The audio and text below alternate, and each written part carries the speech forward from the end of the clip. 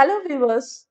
Any report that is created is expected to be interactive from the end user's perspective.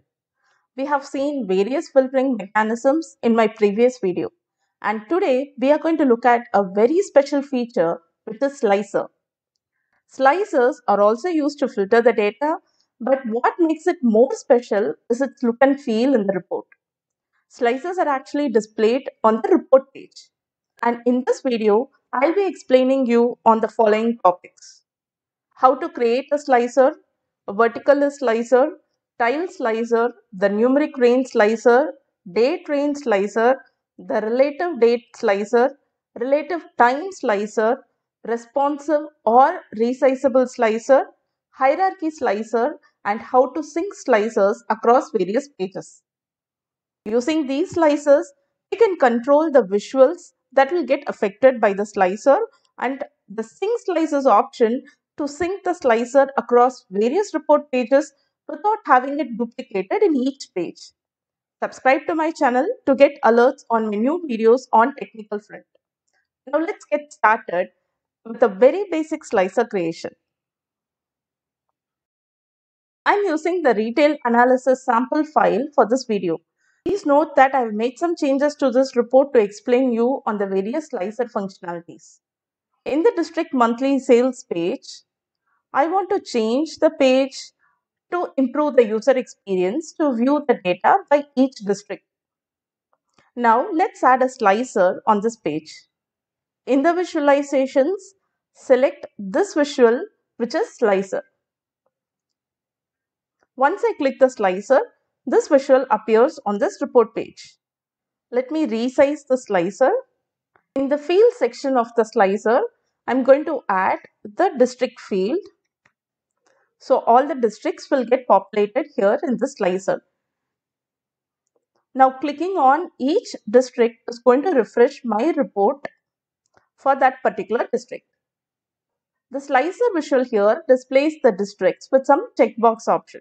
And this is called the vertical list style, where the districts will be displayed one below the other. This is how we can create a very basic slicer and use it to refresh the other visuals in the report page. Now consider this scenario where I don't want the visual to be like this, or to be more specific, I don't want the visual to be like this vertical list. Rather, I want it to be displayed as a tile, and clicking on one of them should display the data of that particular district. It sounds interesting, right? Go to format your visual, and in the slicer settings, in the style, change it from vertical list to tile. Let me resize the slicer. Okay, now it is displaying it in the tile format. We are not able to see it because it has got the white background. Now let us go ahead and make those changes. In the effects, I'm going to set a background color to the slicer. In the visual, go to values. There you can set a border to the tiles. Also, you can change the background color of those tiles. Now, clicking on each tile is going to display me the values of that particular district. Say, for example, if I want to select more than 2 districts, I can just do it by pressing the control key followed with the other tiles, which is going to display me the data of those selected districts. In the field section, I'm going to place some numeric field instead of district. So let me remove this district, and I'm going to place a numeric field, say store number. So now we have the store numbers listed here in the slicer, but I want it as a range of values. So what I have to do is go to format visual, and in the slicer settings, instead of tile, change it to between. This is going to display the slicer as a numeric range. I can either alter the starting node or the ending node, and you can see that the values of the start and the end gets adjusted automatically. Furthermore, the visual also gets refreshed. You also have an option to edit the start and the end values by entering the values directly. In the format your visual, in the slicer settings, this is how the between style works. We also have got other two styles which are less than or equal to and greater than or equal to. When I give less than or equal to, I'll be able to adjust only the end value. And the slicer is going to display all the values from the starting value to the end value that is provided by me. If I change it to greater than or equal to, I'll be able to adjust the start node, but the end value remains the same, which is going to be the maximum value of that particular field. Date range slicers will come into effect when you make use of a date field. So let's say instead of the store number, I'm going to add a date field into this particular section. I'm going to add the open date of the store into the field section. And the style is set to between. So in this case, the visuals will get refreshed based on the start value and the end value that we have for this open date. So this is how the date range slicer works.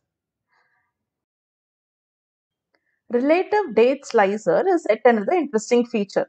Many a times we would want to display the details of the last 1 month or last 1 year or last 1 week. So this is when the relative date slicer comes into picture. So under the visual, format your visual, go to slicer settings, and in the style, change it to relative date. So instead of the date range, we are going to see two drop downs here. One is going to ask us if it's going to be the last, next, or this. So I'll give last. I want to see the data of last 10 years. So let me give last here.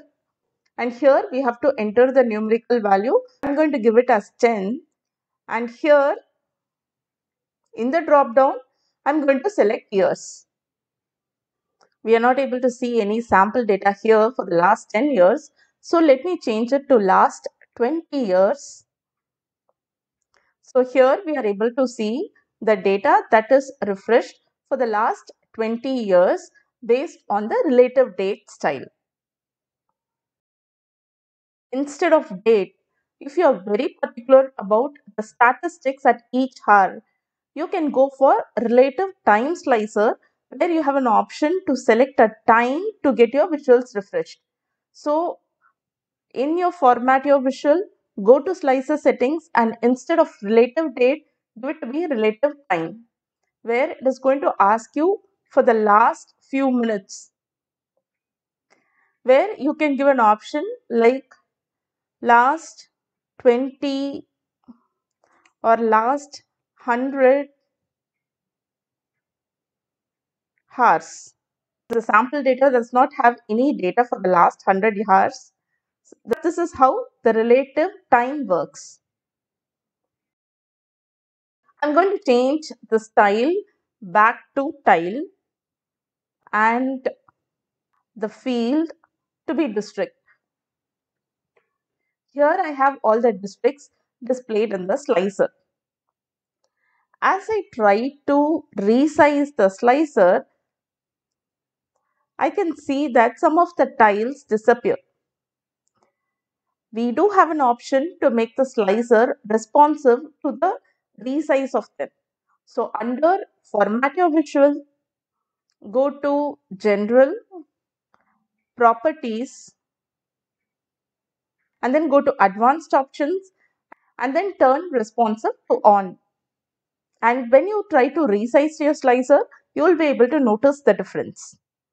We can make the tile slicers and the date range slicers responsive. Next comes the hierarchy slicer. Hierarchy means we are going to drill down from one level to another. So the field section should have at least two fields. So in the field, I'm first going to add DM and then I'll add territory under DM. And the style is vertical list. You will be able to see a drop down as well as a checkbox. Selecting the DM is going to display all the values of that particular DM. Else, if you want it for a particular territory, what you can do is you can select it for that particular territory, and all the reports are going to be refreshed accordingly. Let's say I want to change the icon of this particular DM. So in that case, under Format Your Visual, Hierarchy, and then under Expand or Collapse, you can change whatever option you want, and accordingly the icon will get changed. Slicers in general filter the visuals in the report page where the slicer is present. Rather, I want the slicer to filter the values in other specific pages of the report. In that case, I can make use of the Sync Slicers feature. Navigate to the View menu and under that select Sync Slicers. The Sync Slicers pane will open up for you. You will be able to see 3 columns there, which are the page name, sync, and visible. Page name is clearly the name of the page that we have in this Power BI report. The visible column will indicate in which page the slicer should be visible. In this report, the slicer is visible only in the district monthly sales page. So by clicking on the visible checkbox for the new store, the same slicer will be made available or visible in the new stores page as well. You can select the value that you want in the other pages, but it is not going to sync up with the page in the district monthly sales. Though the slicer is made visible to the other pages, the options that we have selected in the slicer is going to be different in each page based on what we have selected. Now that I have removed the visible from the new store, if you go to the new stores, you will not be able to see the slicer anymore. What if I want only one slicer in this district monthly sales page, but I want the values to be refreshed in the other pages as well? So in that case, in the refresh, just select the pages that you want to be refreshed based on the selection that you make in the district monthly sales page. So if I select a particular territory, the value in the new stores also get refreshed for that particular territory. So these are the different things that we can do with the slicer to improve the end user experience. Thanks for watching this video. Stay tuned to this channel for more technical videos.